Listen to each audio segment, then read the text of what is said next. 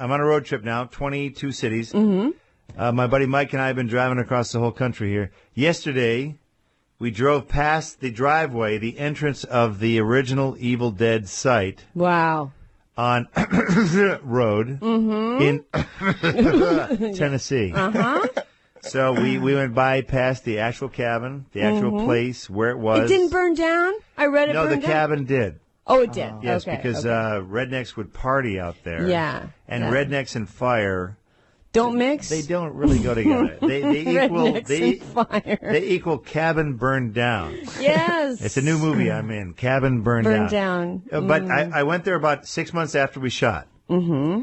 It was all overgrown. Mm-hmm. The cabin was still intact, but some freakazoids had built a fire in the main like living room that has like a wooden floor. Yeah. Like where you would not want to build a fire. No. But they built a fire. Yeah. So they started to burn it, and then about a year after that, they succeeded. Mm-hmm. So it burned down, but yeah, no, that's funny to you. The cabin, the only thing left of the cabin is the fireplace. And I was just in Dallas. Ironic, I was doing a convention in Dallas, the Texas horror blah blah blah. Mm-hmm. You know, I know that one. I know that one. The Texan. Yes, I know that one. Yes. But a guy brought a brick and he put it in front of me, and I'm like, "Why are you putting a brick in front of me?" And he said, "That's from the original cabin." Ah, so somebody he got it on eBay. Mm-hmm. Some redneck somehow got onto the property, which I don't recommend.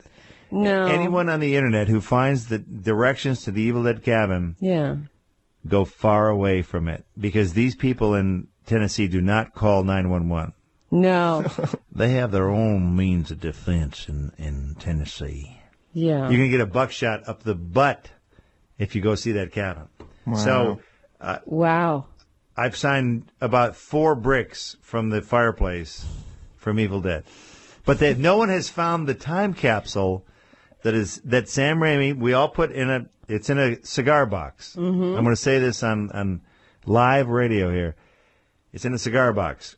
And in there is, drum roll please. Yeah. In there is, I think, a burned out Fresnel light bulb. Uh-huh. So bulb, there's a bulb. There's a piece of what we called its murder board, its murder beam.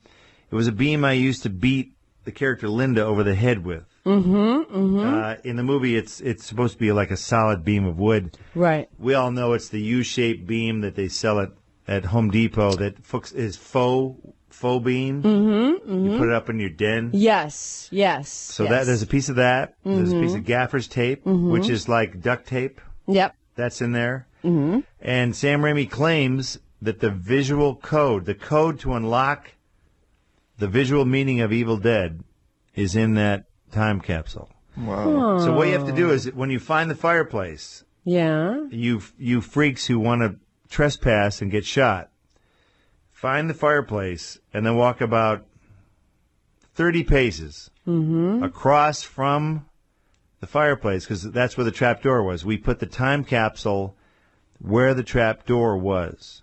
So just get your geography right. Mm-hmm. Get a chainsaw and a good light and defensive weapons and go find it. No one has found the time capsule.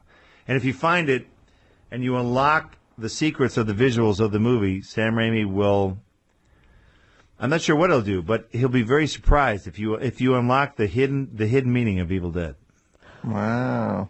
So there is a hidden meaning for real. Yeah. For absolutely real. I'm not even kidding. No, there's a full time capsule. It's in a cigar box, and it's wrapped with tape. And it's buried about 3-4 feet down. Are you taking notes, Tony? Because this is what we're doing this weekend. Well, because look, the cabin burned down. Yeah. Over time, like Civil War relics, they're all 4 feet under. They're not like 4 inches under. Mm-hmm. So your little your metal detector might go right over that. Right.